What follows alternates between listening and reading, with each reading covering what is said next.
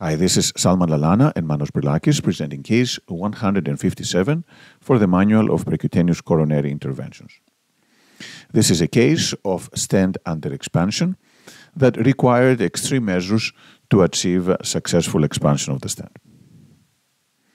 The patient was a gentleman with previous PCI to the LAD 2 years prior who came in with an honesty elevation myocardial infarction, borderline low ejection fraction, and then he did have severe disease on angiography. These are the previously placed stents into the LAD. There's an area of under-expansion that is actually visible even on fluoroscopy. There is also significant left main disease. Different views showing the severe narrowing of the distal left main at the bifurcation and showing again the significant under-expansion of the proximal LAD stent, whereas the right coronary artery had some filling defects in the proximal and mid-segment. The patient received a balloon pump and was sent to the unit for evaluation by cardiac surgery. However, after the discussion with the heart team and discussion with the surgeons, a decision was made to proceed with percutaneous coronary intervention. So the next day, the patient came back to the cath lab. He did have an FFR angio of 0.73 in the right coronary artery, and this was successfully stented with a 3.0 by 38 millimeter stent that provided a nice result. We then switched our attention to the left. We wired both the LAD as well as the circumflex, and then performed intravascular ultrasound that showed the distal left main lesion. We then tried to predilate. However, despite going at high pressure, 28 atmospheres, we were unable to expand the proximal LAD stent. We then switched to intravascular lithotripsy and did several pulses with a 3.0 and then a 3.5 millimeter shockwave balloon. However, this did not do it. We did not have expansion. We then used a 3 millimeter Angiosculpt and a 3.5 millimeter NC. Once again, we could not expand the proximal LAD lesion. So after multiple attempts, we decided to just stent the left main, given it was severely narrow. So we placed a 4 by 18 millimeter stent, jailing the circumflex, having wire in the circumflex as well as the ramus branch, and then did proximal optimization with a 5 millimeter NC balloon. And this provided a nice result in the left main.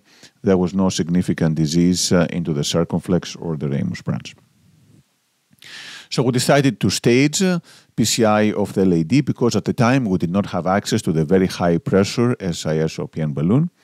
So the patient came back a week later to treat the proximal LAD stent under expansion. This is the intravascular ultrasound. And we see that we have a very narrow, heavy calcified ring in the proximal LAD. The area was 2.43 millimeters square. So we went straight to the OPN balloon, 3 millimeter balloon inflated up to 50 atmospheres, 50, but unfortunately no expansion. We then were debating what to do. We decided to do orbital atherectomy. So we did multiple passes going very slowly at both 80,000 RPM and 120,000 RPM. But despite that, we can still see we did not have expansion within the stent. We then decided to use laser with simultaneous contrast injection. So this is a 0.9 millimeter laser. And we did multiple passes injecting contrast while we were activating the laser at 80-80. But despite that, once again, we did not achieve expansion of the LAD stent. So what to do next? We decided to do rotational atherectomy. The other thing we were considering is to go extra plaque and then go outside the area of under-expansion and then re-enter further distally. However, this was likely to going to be very challenging because of the stent extending proximally and distally. So we decided to go with a 2 millimeter burr. The reason for the 2 millimeter burr is to minimize the risk of having burr entrapment. We were concerned if we were using a smaller burr, we might be able to get the burr through, but the burr might get stuck and not be able to come back. So with the larger burr, we were much more certain that we were not going to have any burr entrapment, plus we would aggressively modify the lesion and help with expansion. So we tried at 160,000. That did not do much. Then we increased it up to 200,000 RPM. We see that we're making some progress, but still the burr will not go through. And then we finally increased it to 225,000 RPM. And the total rotablation time was 10 minutes, 23 seconds. Actually, the actual crossing of the burr happened at 9 minutes and 52 seconds. So it took a long time. We did runs of approximately 20 to 30 seconds in duration. The patient did remain stable through this. He did have some chest discomfort. This is the moment where the burr went through, but actually tolerated well without EKG changes. But to our surprise, even after going through this cycle of rotablation, we were still not fully expanded. It's better, but not fully expanded with the balloon. So we then used a 3.5 millimeter OPN balloon at 50 atmospheres, and this time the stent successfully expanded. This is seen angiographically. We have a nice result now, good flow into the LAD, a nice expansion, and this was also confirmed by intravascular ultrasound. We no longer have this napkin ring into the proximal LAD. We do have a much bigger lumen into the proximal LAD. There are several lessons from this case. The first one is that stent at expansion is a big problem, so prevention is key. A stent should not be placed until after we confirm that the lesion is well expanded with balloons. In this case, it would be much easier to do atherectomy or other plaque modification before we had actually placed the stent in. But if, despite all our attempts, we do have a stent under expansion, then there are multiple modalities that can be used.